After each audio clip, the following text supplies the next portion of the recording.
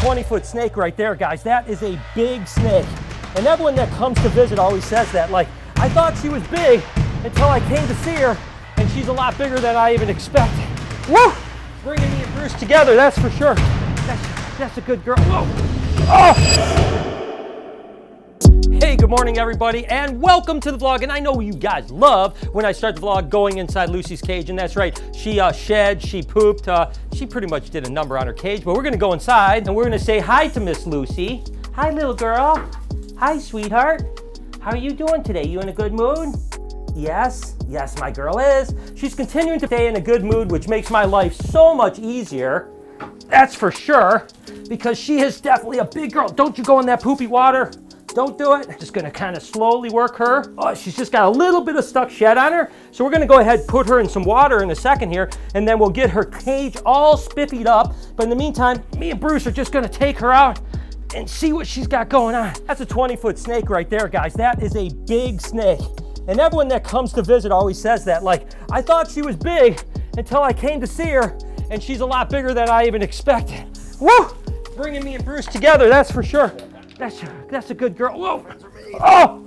Oh, oh my gosh! Oh, she's fooling us around like mad. Holy. There we go.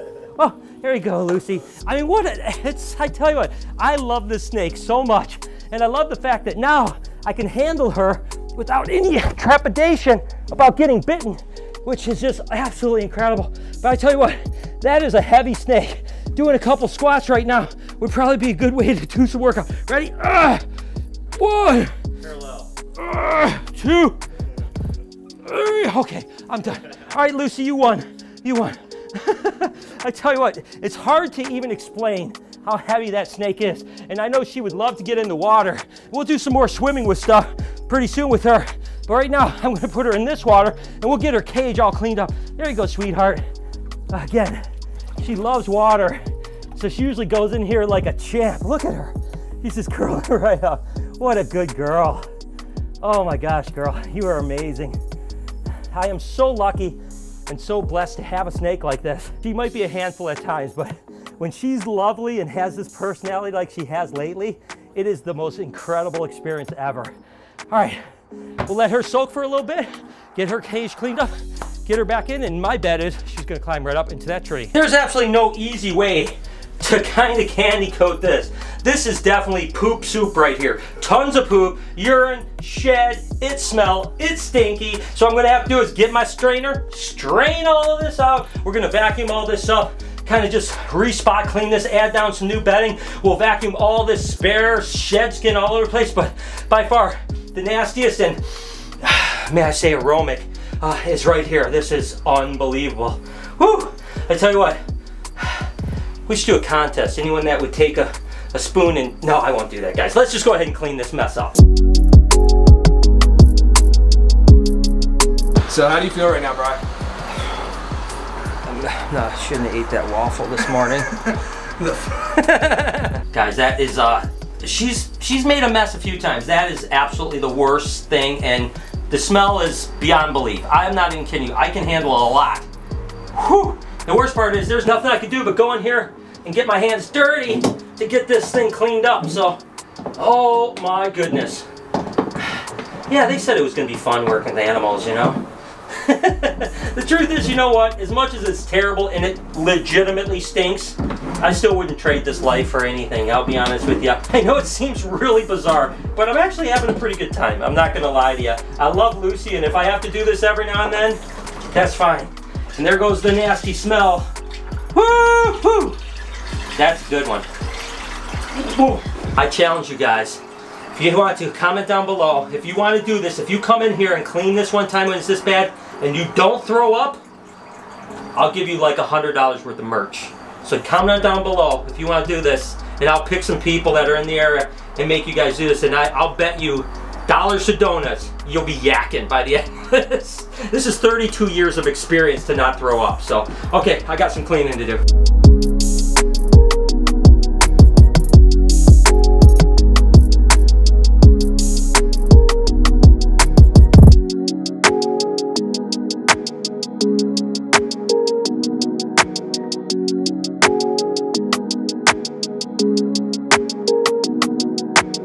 Car cleaned up. I'm gonna smell that for a while, guys, but let's go ahead and check on Lucy, see how she's faring. She looks absolutely gorgeous. And again, just that little bit of a soak is gonna be enough to get that little bit of skin off that she has on here. We'll just kind of help her get it off. There you go, sweetheart. It's okay. It's okay, sweetie. She loves the water so much, she almost hates to come out. You can see how she really just prefers to stay in the water. She doesn't even want to come out. That's okay, sweetheart. There you go. There it comes off. Real good. All right, she's got all that shed off. She is looking gorgeous. I think we'll go ahead and probably feed her tomorrow. She's probably gonna be really hungry. She's got a ferocious appetite right now. And she's definitely gonna want to eat, but she looks so incredible. I love this girl. And again, I know a lot of you guys are probably thinking like, that's nothing like the Lucy I remember. I know you guys love it when I'm battling with her. She's striking at me. Don't get me wrong, it's an exciting thing. But as I mentioned, she's gonna go right back up in that tree. I actually love her when she's like this, when she's like a puppy dog, and I can just play with her, because that's what I really want to do. I don't want to get bit by her, I want to play with her. So I tell her, guys, I could start every day of my life like this. That was stinky, but absolutely incredible. This is just a pastel bred to a fire bee. The fire bee is a pastel, a fire, and a spider.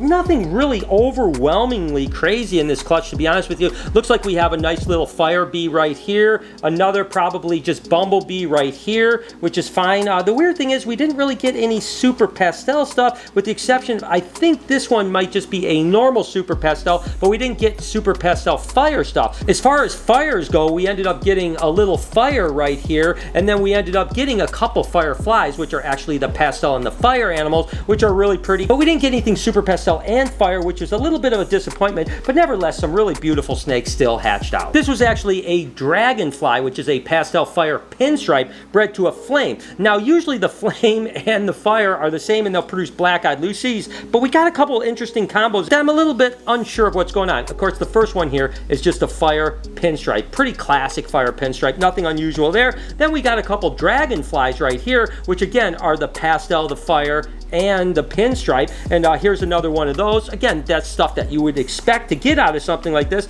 I did get a couple actual flame or fireball pythons. Again, typically I've always thought that the flame and the fire was the same. I still think it probably is, but then I got a normal pinstripe. Again, that's all normal, but then this hatched.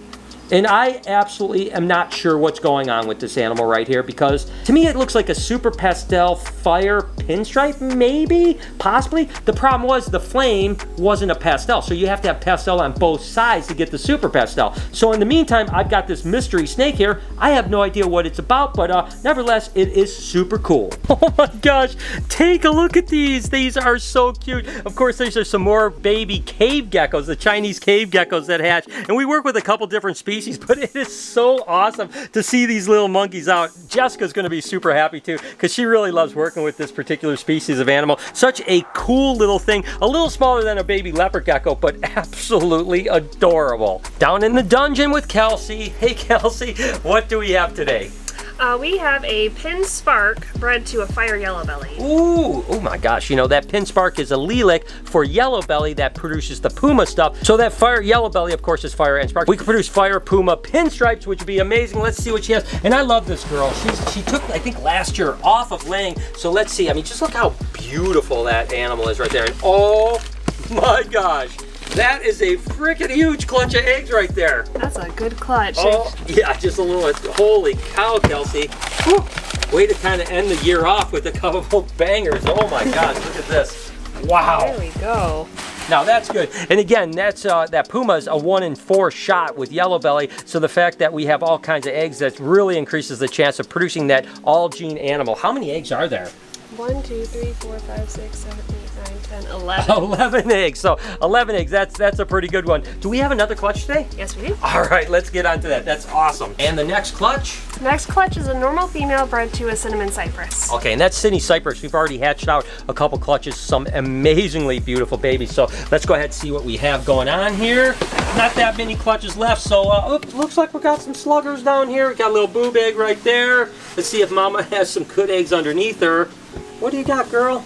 Oh, Look not how too huge good. that egg is. That is a big egg, but it's definitely not an extremely great clutch to say the least. So it looks like we just got 2 good eggs. We got 2, 4, 6 slugs. Isn't it weird? I always say that towards the end of the year you start to have fertility issues, but we had that beautiful clutch from the Pin Spark, 100% fertile. Then you have a clutch like this that's like 70% infertile. Doesn't make a lot of sense, but regardless, it does happen. That's part of breeding snakes. Overall, we had amazing fertility this year, and we still do have a few more clutches of ball pythons to be laid this year. I'll take every single clutch because that's been an amazing year because Kelsey worked so hard. Good job. Thank you. Got some ball python eggs to cut today. This one is actually, a few babies have already hatched out, which are of course just normal enchies, but this was actually an enchi pin, one of my favorite female ball pythons I have, to be honest with you, and it actually was bred to a pastel enchi banana, so we could get some super enchies, banana pins, enchi pins, super enchi banana pins, all kinds of stuff. Let's just jump in. And a lot of these eggs have already pipped out, so they are definitely ready to go. So I'm excited to see what we have in these clutches.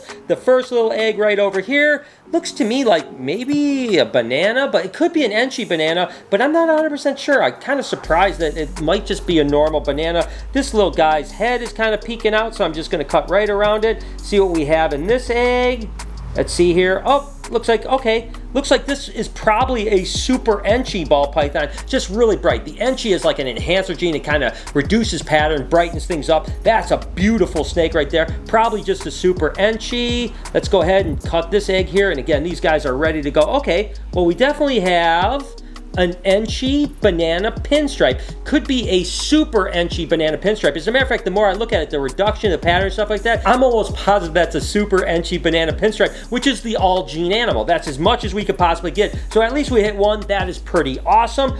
This little egg is already hatched out, one of these guys over here. So we're gonna go ahead and move on to this egg and see what we have. Oh my gosh, sometimes these egg tooth, they just rip into this stuff like you can't believe. Okay, this looks like just an enchi pinstripe right here, which is pretty normal, no problem. Haven't had a lot of banana stuff yet. That was kind of a little bit interesting, but it's okay. What do we have in this egg here? All right, looks like another enchi pinstripe. So we're not really crushing the odds, but we're getting some stuff. What do we have here? Definitely another banana. This one looks like just an enchi banana pinstripe right here, because again, you don't have that extreme reduction of pattern like we saw in that other egg that of course was the super enchi. All right, we got 2 eggs left in this clutch. Let's see what we have here. All right, well, we got a banana for sure.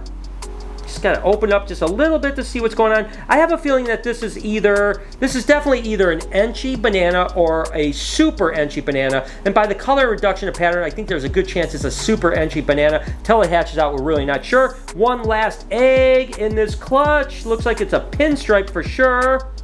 And what is it? It's an enchi pin. Doesn't look like a super enchi pin. So there you have it. You know, kind of a mixed bag. We had some really cool stuff, some kind of more normally stuff, but nevertheless, a really awesome clutch of snakes. I'm super happy about this baby, and that super enchi banana pin, that's going to be a ripper. Every day you can start the day handling a 20-foot python like Lucy is a great day, even if it is a little bit stinky. If you enjoyed that video, here's another video when Lucy wasn't quite as happy. Here's an entire playlist of giant snakes, and if you don't mind, make sure to subscribe right over here, turn those post notifications on, be kind to someone, and I promise I'll see you guys tomorrow.